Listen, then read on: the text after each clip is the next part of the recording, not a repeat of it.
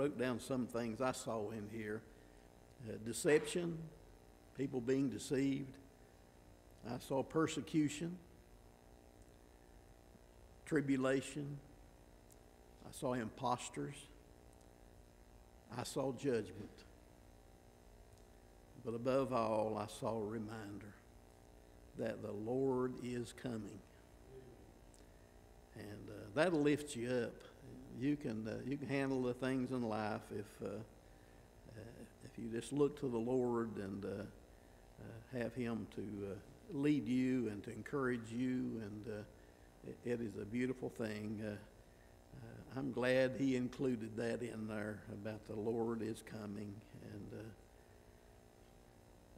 we just need to be ready for Him. We got one illustration in here that I'll be, if I get to it there, and be sharing, but I saw something this week that encouraged me. It had to do with a man that was in charge of an estate. And he had visitors come, and he said, "Oh, what a beautiful place." He said, "Where's the owner at?" And he said, "Well, he's coming someday, you know." He said, "But you have cleaned this place up. I mean, made it so beautiful and manicured everything. It's just like you were expecting him to come tomorrow." He said, "Oh, no. I'm expecting him to come today." And we as Christians, we need to, through the things in this chapter here, we need to be people that are expecting the Lord today, be ready for Him today. I'd hate to think many people missed out on heaven waiting until tomorrow. What I saw in this study here is that made me think about all of the things that are doomed. I guess you could make a list of things in your life and things that, regardless of how much time and effort you put in, those things are doomed. But then there are those things that's not doomed. Those things that are heavenly treasures that we come about in life. And might make you a list out. Where's your focus at? What's going to be the outcome of those things that you're maybe putting your trust in or protection in or whatever? But I don't like that word doomed, but it's a real one there. As we start chapter 13, when you're looking at this, you think, "Boy, I wish that included, about the poor widow there that was right before that." If you could turn with me to Mark chapter 12 and verse 44. What's being talked about here is the poor widow that came into the temple and into the treasury. She put forth an offering there.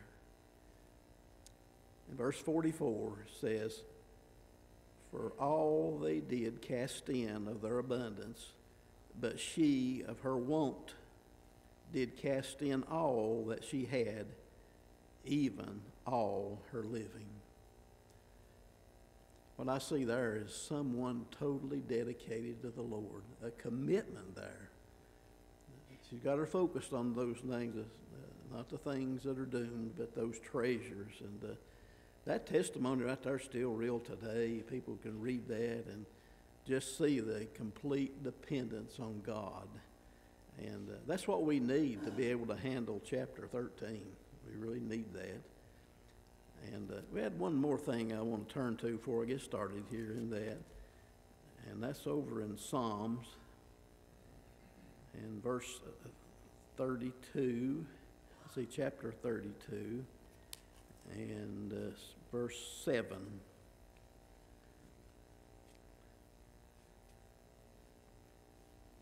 Psalms 32 and 7 says, "Thou art my hiding place. Thou shalt preserve me from trouble. Thou shalt compass me about with songs of deliverance." Selah. You see someone here, the psalmist talking about someone hiding. You play hide and go seek, and you don't want people to find you and stuff. But this person hiding, they've got songs of deliverance. They got that song upon their heart there. knowing that they're going to be delivered. And that's what we need to be able to understand and face these things here that are in chapter 13. Look with me in chapter 13 of Mark. Let's look at verse 1 and 2 here.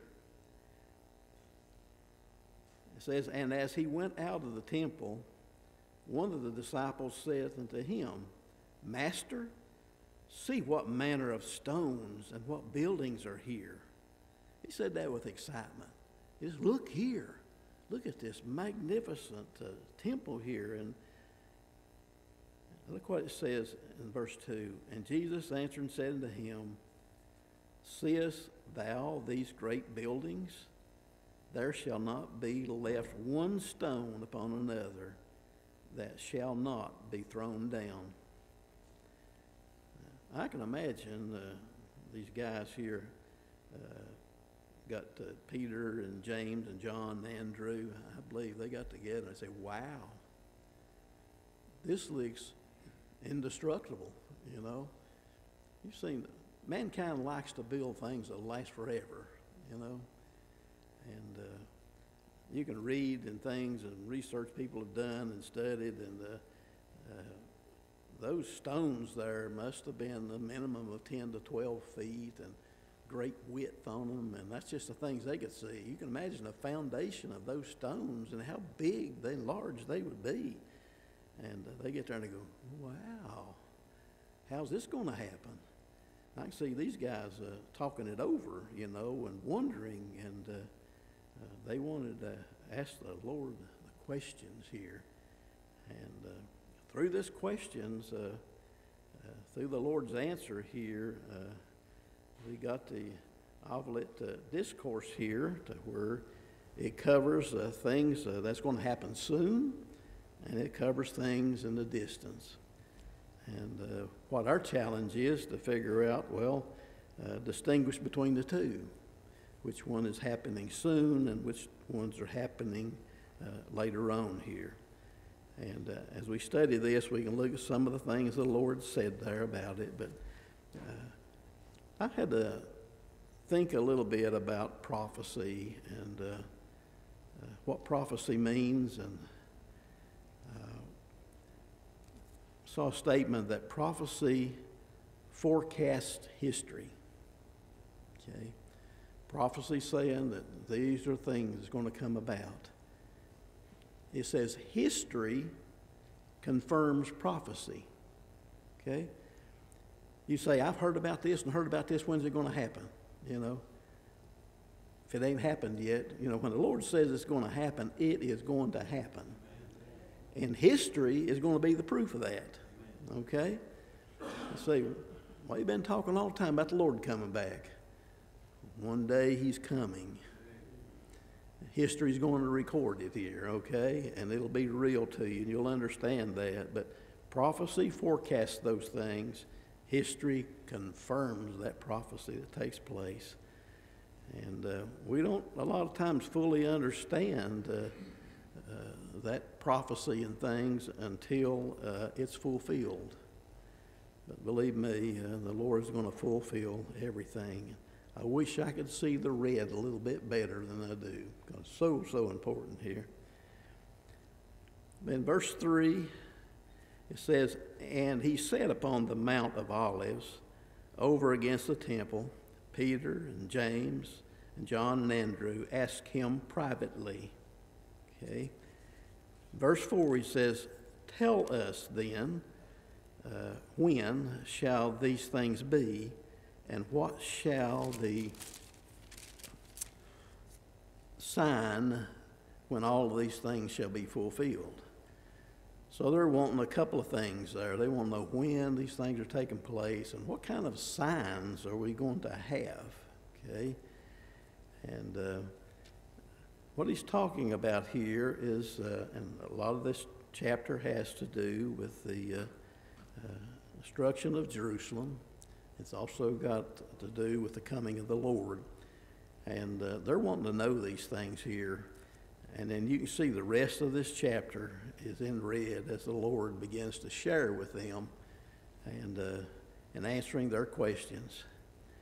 I don't believe they wanted to hear what they heard. But the Lord don't hold back. He shares those things that are going to take place here.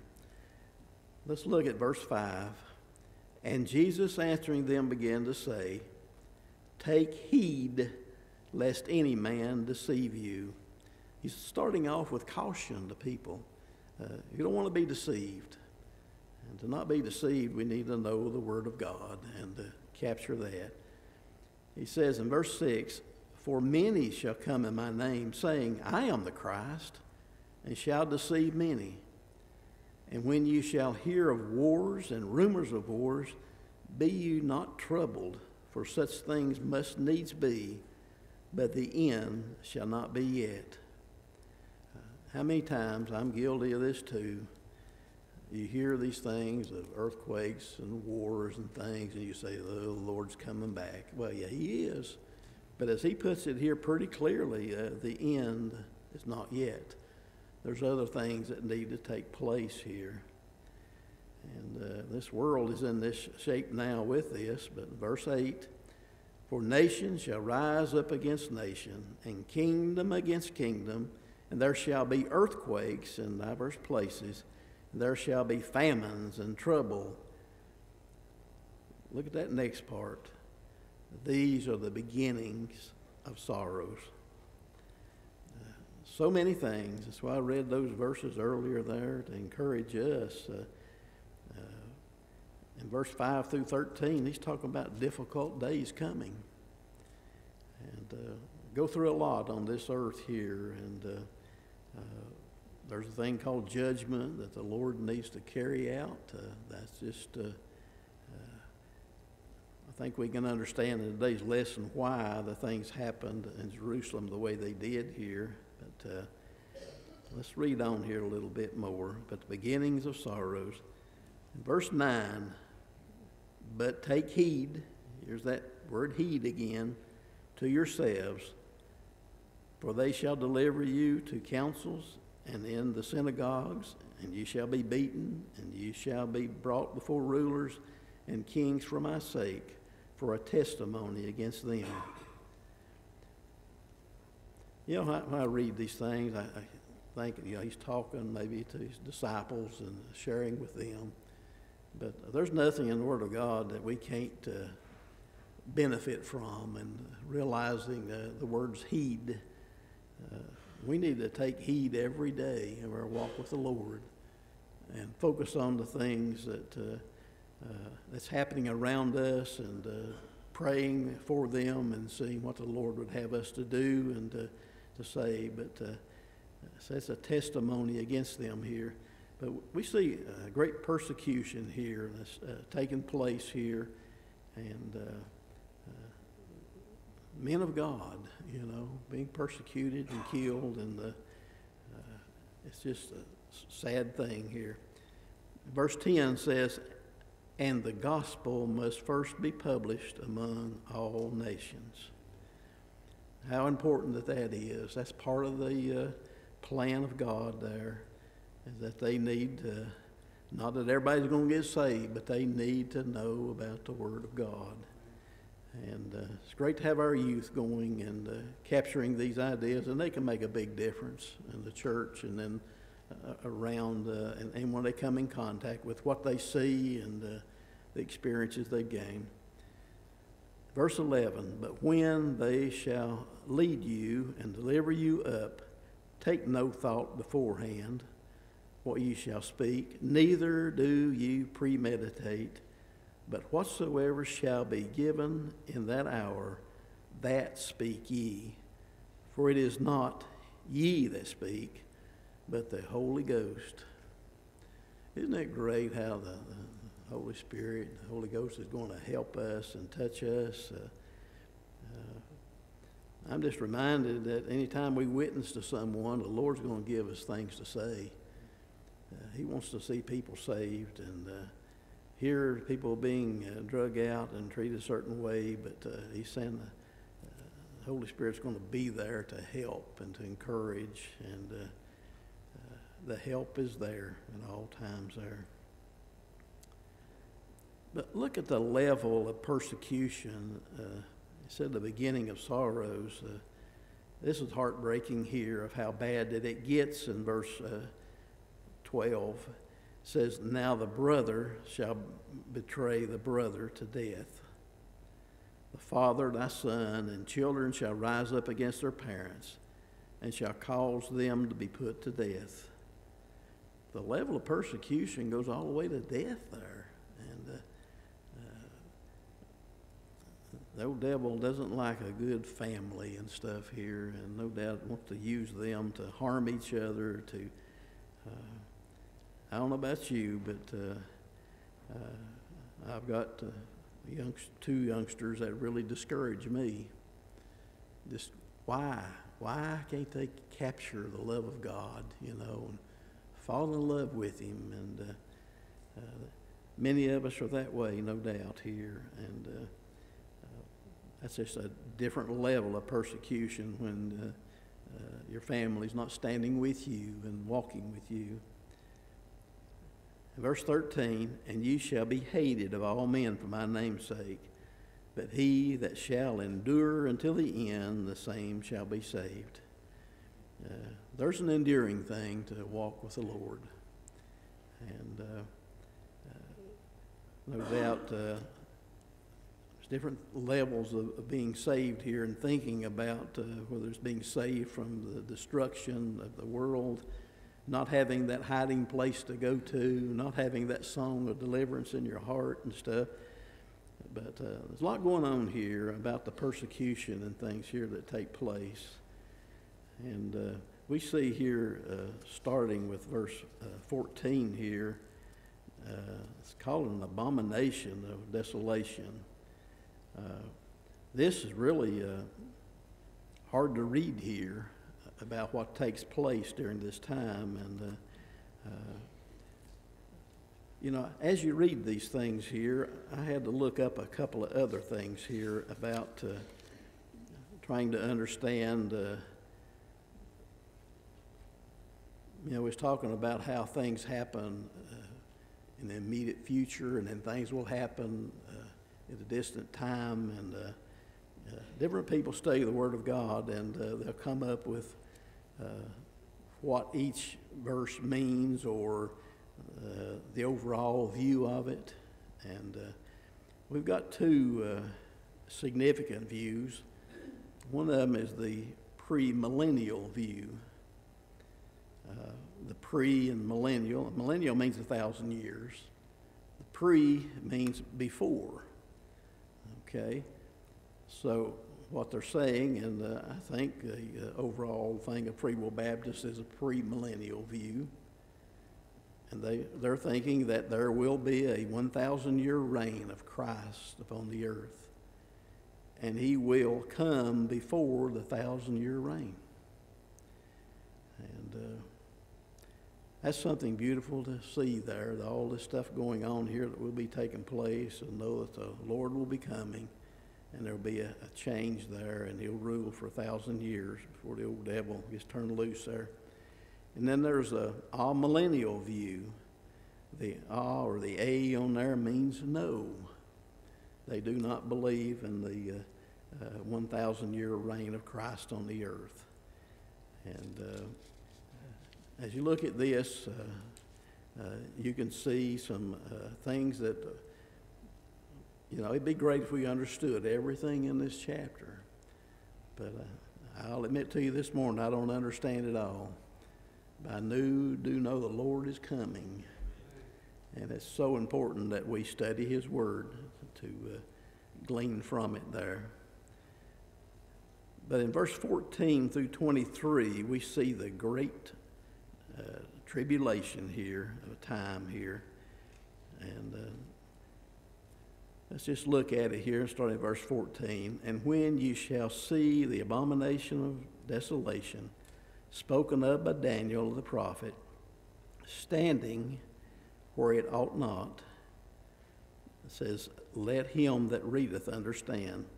Then let them that be in Judah flee to the mountains.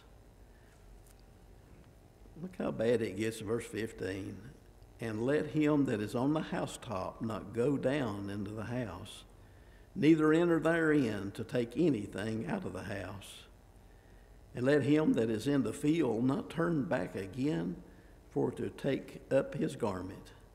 But woe unto them that are with child, and to them that give suck in those days, and pray that your flight will be not in the winter. For in those days shall affliction, such as was not known since the beginning of the creation, which God's created unto this time, neither shall be. It says, and except that the Lord shall have shortened those days, no flesh should be saved. But for the elect's sake, whom he hath chosen, he hath shortened the days. I'm going down to 23. He says, and then if any man shall say to you, lo, here is the Christ, or lo, he is there, believe him not. For false Christ and false prophets shall rise, and shall shew sights and wonders to seduce it, if it were possible, even the elect. But again, he says, but take heed, behold, I have foretold you all things. We see some great destruction taking place here, and most of the views is that it is where those stones were upon top of one another, and now they're coming down, and there's judgment taking place here. Do you ever think about why God, our loving God, has that judgment pronounced upon people? You know, we've studied some things through this about how how the Jews treated the men of God, how they treated them and killed them, and how they altered His word. And then the final thing was when they rejected the Son. If you reject the Son, there's trouble coming. There's judgment coming. And it's something that, I don't know, you can look at this and study it and think, I'll tell you what I got out of it. We need to make sure of genuine repentance. Okay? We need to have a certainty because there's a judgment coming. And they rejected God's messengers and tampered with His message, rejected His Son, and then doom took place. And it's scary to read the details there about what took place. And I've read, I don't know, I don't say anything that ain't correct, but 1 million people killed at that time in a short period of time, mass destruction and things that took place. It's something to read and study, but when it comes down to me and you, we need genuine repentance. I made up my mind when I got saved, I didn't want no shortcuts to heaven. Okay? There's some doctrine and things says, you know, and it's just like, I don't know. He's telling us to do things here. And a little bit later on, he'll mention some other things we're doing while we're waiting on Him to come. We need to be a people that will be excited about the Lord and live for Him. And He even says, look at yourself and see where you're at. And how important it is that we are putting our time on investing in the Lord.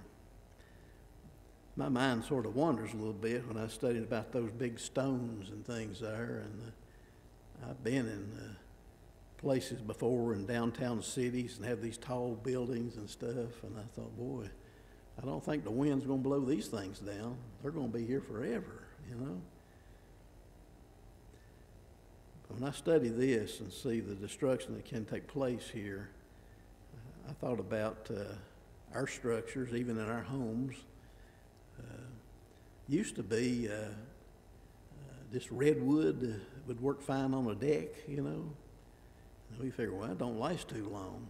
I'll get that composite stuff, you know, something that'll last 50 years or more, you know. So we want things that are sturdy, things that'll last. Nothing's going to last longer than loving the Lord and trusting in Him. I sort of visualize something here about if we're building a fortress around our house, what if we had enough money just to build it out of money? Maybe big old $20 bills or $100 bills. You're building a fancy fortress around your house, you know, stockpiling up money. It's doom. Any kind of investment we make, not leaning toward the Lord, is to be doomed there. Let's look at verse 24. But in those days after that tribulation, listen to this now, the sun shall be darkened, and the moon shall not give her light, and the stars of heaven shall fall, and the powers that are in heaven will be shaken. We see some signs in the heaven here, and that's a sign for us about, the Lord coming back. Sometimes you read this and you think, boy, he come back that day. No, he's not there. History hasn't shown that yet, so this will be fulfilled one day. And he says in verse 26, and then shall they see the Son of Man coming in the clouds with great power and glory. And then, verse 27, and then shall he send his angels, and shall gather together his elect from the four winds, from the uttermost part of the earth to the uttermost part of heaven. Well, that one day that this is going to take place, it's going to be sudden. It's going to be visible. It's going to be a reward to those that are trusting in him. And he is coming. He is coming. Let's look at verse 28. He uses Lord loves parables here and this little things to open the mind up. To give an illustration here, he says in verse 28, and learn a parable of the fig tree. When her branch is yet tender and putteth forth leaves, you know that summer is near. So ye, in like manner, when you shall see these things come to pass, know that it is nigh, even at the door. That really gets to me right there. You know, we need to, told that earlier about the fellow there, said, oh, today, well, the Lord's at your door. You need to be ready, don't you? But he's saying that there's going to be signs. There's going to be signs, and boy, we get a lot of signs. But he said that it could be as like that's at your door. So we need to be people to be ready for him there. And verse 30 says, verily I say unto you, that this generation shall not pass away till all these things be done. Heaven and earth shall pass away, but my words shall not pass away. If you want to invest in anything, invest in God's words.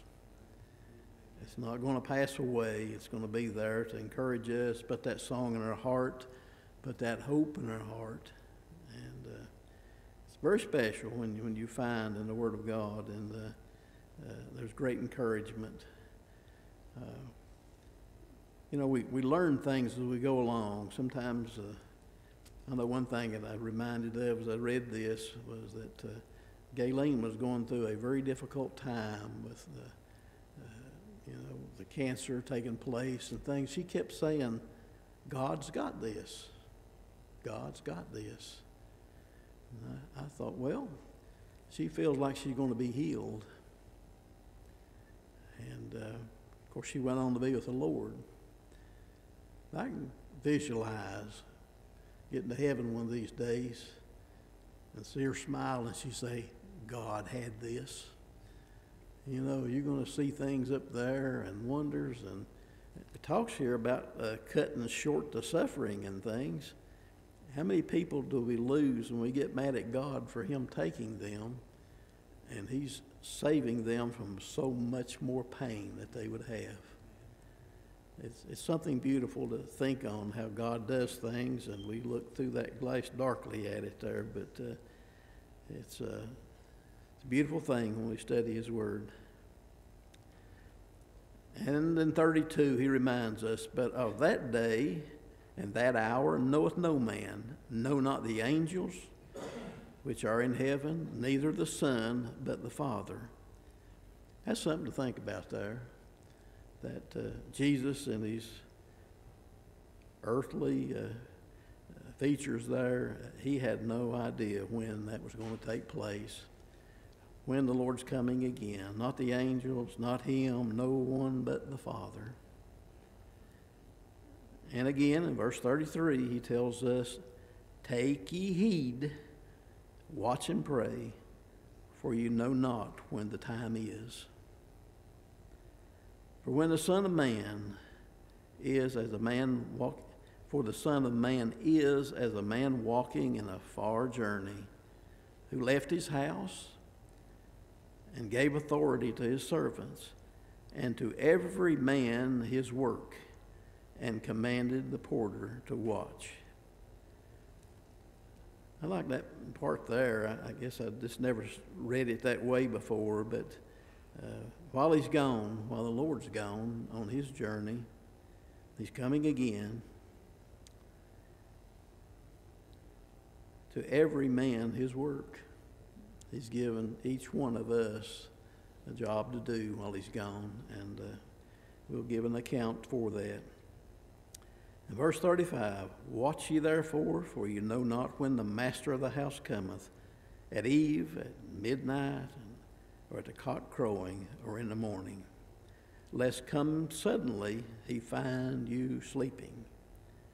And what shall I say unto you? I say unto all. And he closes out this chapter, watch.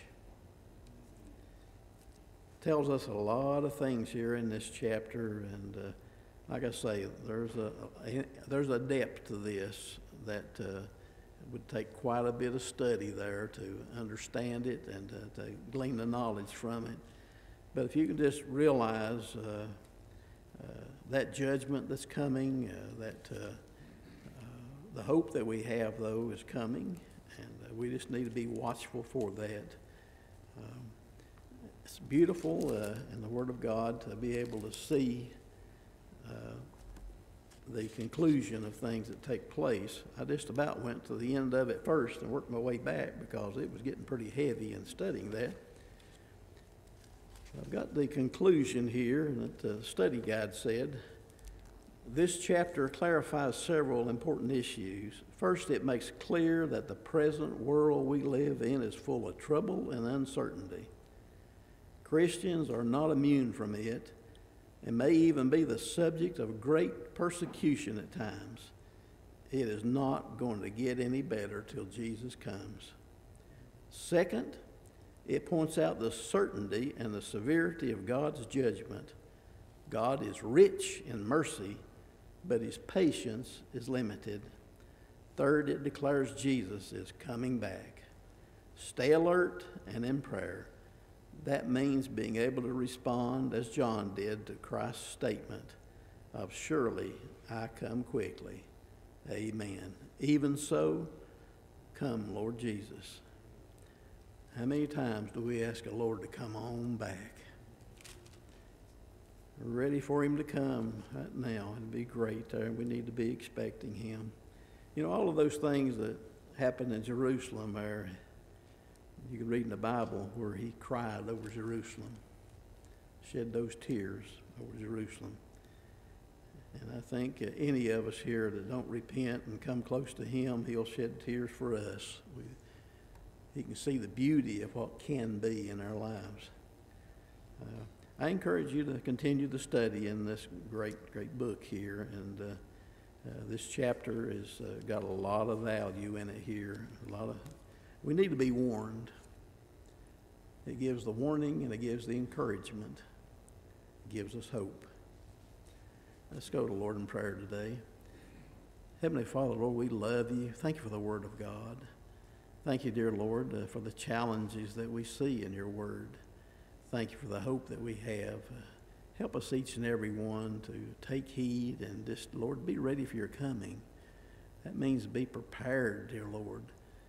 And that means coming to you and confessing our sins and trusting in you and leaning on that hope that we can have as children of God. Thank you, dear Lord, for loving us and caring for us and blessing us and giving us this wonderful church family. May each one of us be encouraged to study our Sunday school lesson, dear Lord, and learn together, dear Lord, and that we can encourage others because people do need encouragement, Lord. Thank you for touching our hearts, Lord. We love you. In Jesus' name we pray. Amen. God bless you all.